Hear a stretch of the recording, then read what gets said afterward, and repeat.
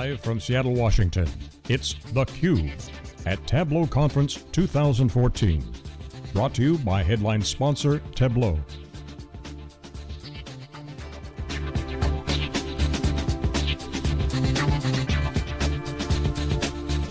Here are your hosts, John Furrier and Jeff Kelly.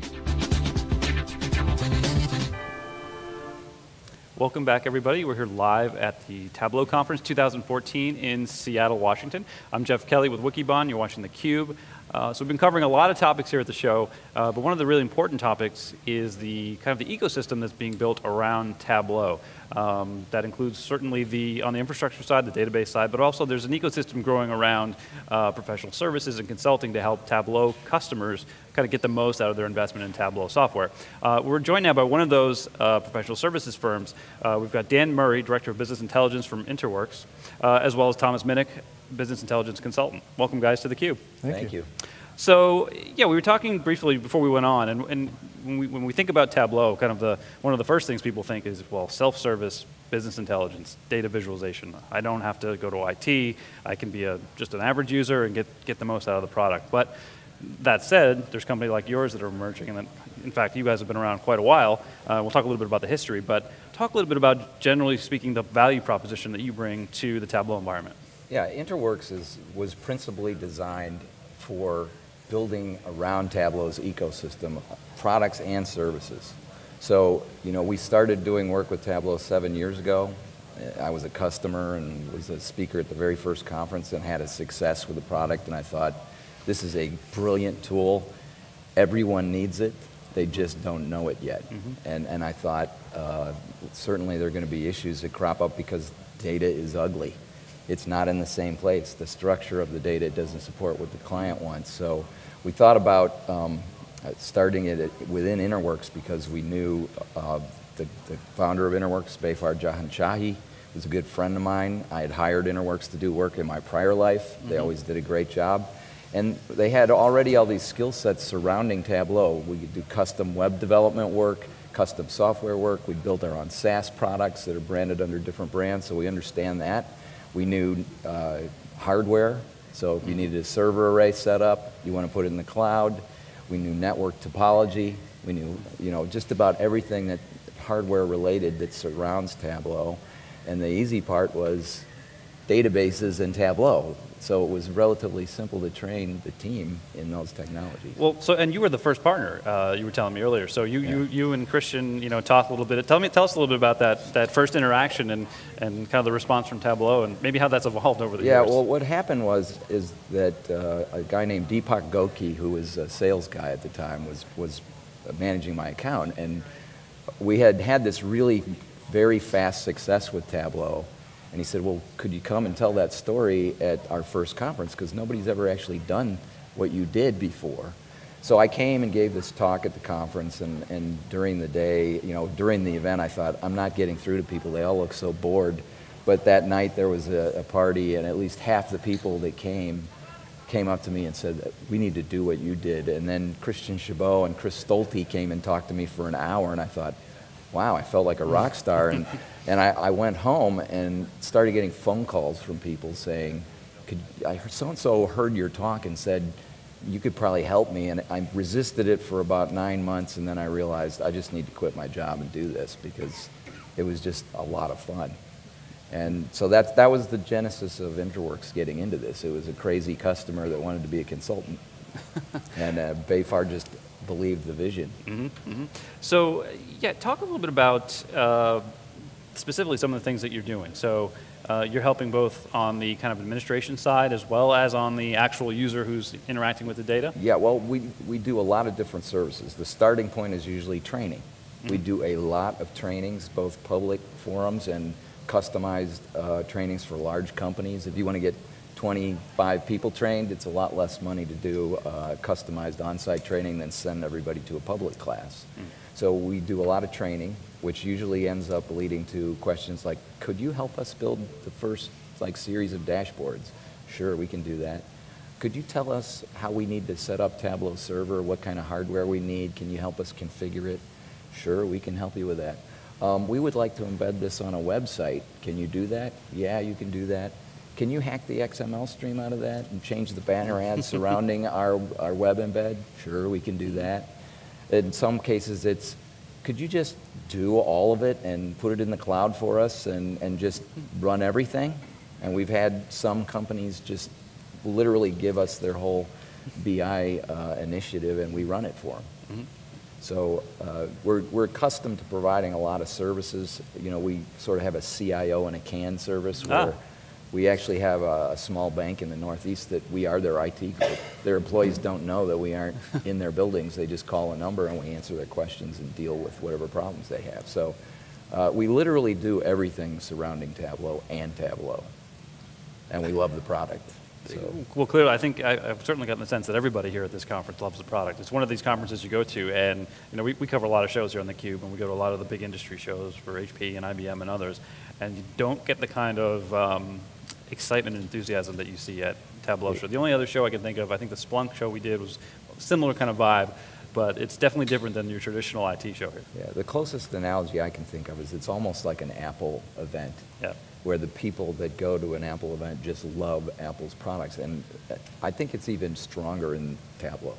Mm-hmm. The people that come to these conferences, and I've probably been to 12 or 13 of them, just love the tool. And I met people at the first conference that I've been talking to every week since then.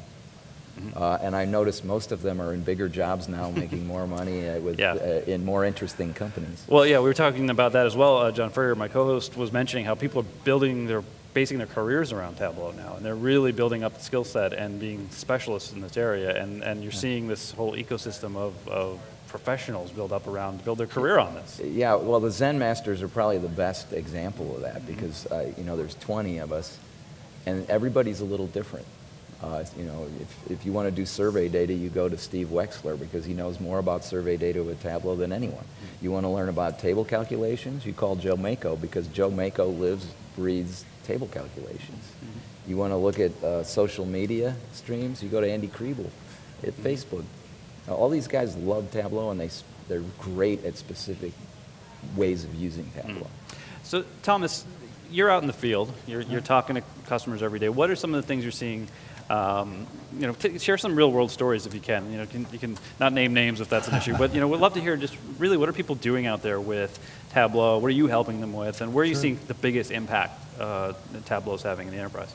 Well, I think what people are doing is they are getting to know their data. People have been accumulating data for a long time and kind of looking at the tip of it because they didn't have a way to get a real depth of understanding with it.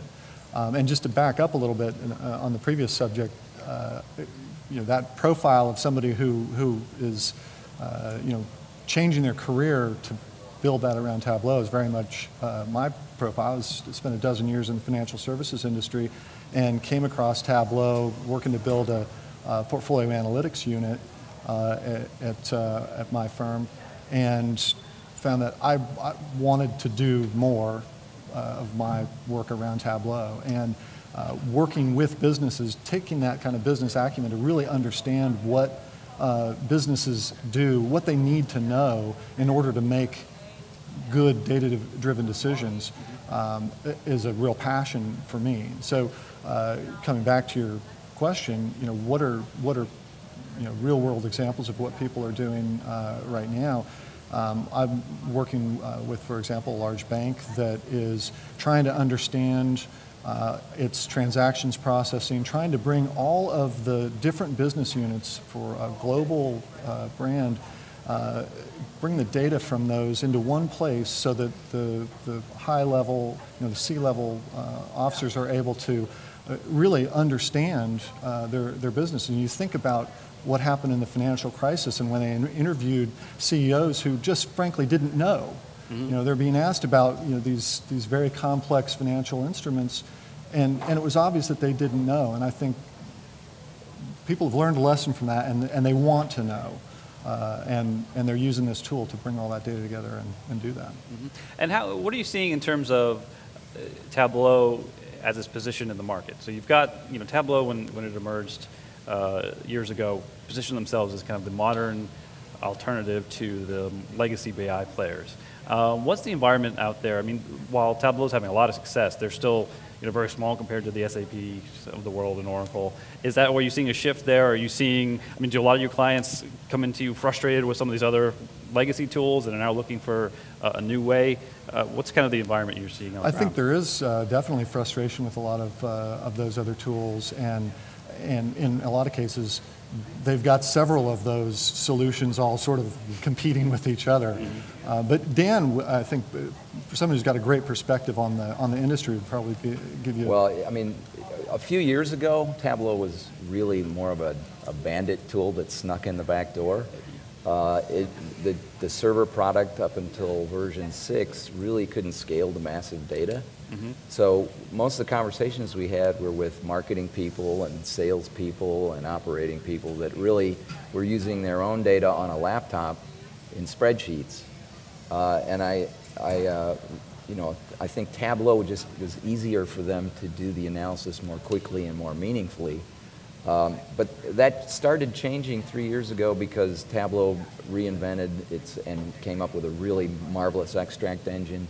They kept adding more and more connectors. It was able to scale. I mean, I was at a very large federal government agency doing a class, and I remember the first time I did this. It was 300 million records. I extracted it, and it was very slow, connected to this supposedly wonderfully tuned database. During lunch, I extracted 300 million records, came back, and the latency went to about a second. And I thought, this is amazing. And it was running on a 32-bit operating system on a $1,000 laptop that fast. And that's when I realized, wow, I can go and talk to big companies now because this tool scales. Yeah, well, so the thing, when I think my first Tableau conference, it was probably 3 or 4 years ago, and the thing you would hear, and granted, a lot of this was FUD being spread by competitors, but that Tableau was more of a toy, not an enterprise tool or technology. It can't do this, it can't do that. So I think what you're saying is they've clearly added some of those capabilities that the enterprise requires if they're going to deploy this thing across it scales, large user base. It has a good data governance model. In fact, it's very, I think, the best one. It's very flexible. You can connect directly to a data source or extract or any sort of variant in between. So they've addressed all of those issues that their competitors used to use against them. Those are no longer valid arguments. And the other thing they've done brilliantly, take Excel for an example. How many times when a new version of Excel comes out that it takes you a month to learn what used to take you 2 seconds to do? Because the interface is completely changed. Tableau looks almost identical to the way it looked when I started using it 8 years ago. It really hasn't changed in appearance. So it's gotten to be a more complex and deeper product on the back end, but the front end is still simple. Well, there could be, so let me just push it that a little bit. The flip side of that is, does it look a little dated? Does it need an update? Because the data has always been the center of the attention in Tableau. The real brilliance of this tool, and I've done this many times, if you go and demonstrate this to a group of people that have never seen it before, the same thing always happens. 15 minutes into the discussion, they've forgotten it's a sales call. They're so enthralled with the data itself, they physically move closer to the screen. They start asking a lot of questions very excitedly. If we're using their data, which is the best way to demo it, they just start asking lots and lots of questions. And I've done this many times. I've walked into places where they had no intention of buying software that day, and they end up buying $15,000 or $20,000 worth of software because they just loved what they saw. So Tableau itself sort of fades in the background, and the data becomes the star. And you're able to articulate things with Tableau that people wouldn't even think of asking about. So this discovery aspect of it is one of the most powerful stories that Tableau has to tell. It's when someone did something completely unexpected that ended up saving them millions of dollars or garnering higher market share or more profitability. And it's usually those questions that no one thought of asking, that the data just emerged with the information. I'd like to get both your takes on Tableau Software, the company. So we heard in the keynote yesterday from Christian Chabot that they're going to invest really heavily in R&D over the next 2 years. I think he said more in R&D in the next 2 years than they've invested in the previous 10.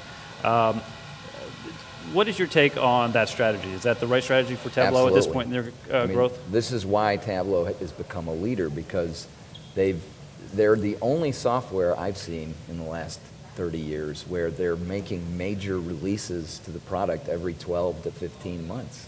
I mean, it's hard to write a book on Tableau. Yeah, we're gonna get to the book. I really want to hear about that. You have to write it in 9 months, and you have to get it to the publisher and get it out as quickly as possible, because they're maintaining a very, very difficult development pace, and they've consistently done that for the last 8 years. So for me, it's really exciting to think what Tableau will be like in 2 years from now. And I think their value in the market is because they're independent. They want to connect to everyone's stack, not one stack. And the reality that most, especially large companies, have is that their data isn't all in one place. It's in 10 places. And you know, think about small companies now, the amount of data that's generated just from clickstream. And how do you integrate that with your own internal proprietary data? Tableau enables that. So it's the argument that it's a charting engine is really misses the mark in a wide way. It's a discovery engine. It allows you to articulate things much more quickly and in ways you can't do with any other tool. Thomas, what was your take on the keynote and some of the announcements? Specifically, I'd love to get your take on Project Elastic and their whole focus on the mobile. They talked a little bit about really rewriting Tableau for the tablet experience. So on a big picture, as a user, as a consultant, I bet you're very excited about the R&D investment, but specifically around mobile, is that an important area for your customers? What's your take on the mobile strategy at Tableau? I mean, it depends on who the customer is. Sure, use case. I mentioned, one before that the data doesn't go outside the building, and so for them it's not going to be important, but definitely there are a lot of folks, we're doing a fair amount of work right now with Salesforce, and that clearly is an opportunity for mobile. And we're talking about people who are in the field and need to be able to interact with that information in real time. And so I think that is huge. One of the initiatives that I did in my former firm was working with portfolio managers to have more or less real-time access to portfolios on the go. So they're going into a meeting with a client, and they can check on the iPad and be able to walk in and say, this is where we are year to date to 5 minutes ago. And the use cases for tablets are a little different too, because they tend to be very situational and immediate sort of data. For example, you could be somebody in a distribution company, you're out on the warehouse floor and you want to look up where 4 different locations where that part might be. And so the usage is a little different, and it tends to mean that the dashboards are more focused on a single area than it would be if you were, say, a C-level executive that wants an operating dashboard for the business. Right, so they're more operational in the sense of a frontline worker who's got a specific task they're trying to achieve versus a CEO who's looking at big picture trends in their business. Right, exactly. So we're close on time, but Dan, I wanted to get your take on Tableau as a partner. So they, as they're growing at this incredible pace, I think they added 2,200 customers last quarter. Revenue last quarter was up 80%, something like that.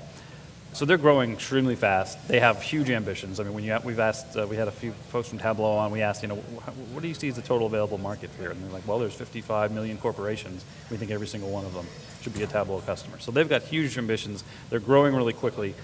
One of the things they're really known for, of course, is being very customer focused. They listen to their customers probably as good as any enterprise software company I've come across. As they scale, they're going to have to rely on partners such as yourselves and others to pick up some of that slack, because as you're scaling like that, you just can't keep your customer focus quite as tight. What do you think about Tableau as a partner and helping you serve your customers in a way that kind of fits with this whole Tableau culture? Well, obviously we love Tableau. It's created a lot of business for us. Tableau sells a lot of our other services because there's such a high jaw drop factor with Tableau. You can walk in and in an hour show a client something that they just want after that. And then the Tableau is the easy part. The wants typically get into all the other things that we do. So we really enjoy working with Tableau because it opens doors. The other thing about Tableau that's amazing to watch, when I first started this business, the math in my mind was, well, there's maybe 800 million copies of Excel out there. If 10% of those people have Tableau, that's a pretty big market. And I believe that Tableau is years away from cresting. I mean, it's going to grow at this pace for a long time. And then the partner network as well. Tableau changed completely 4 years ago and wanted to encourage a partner network.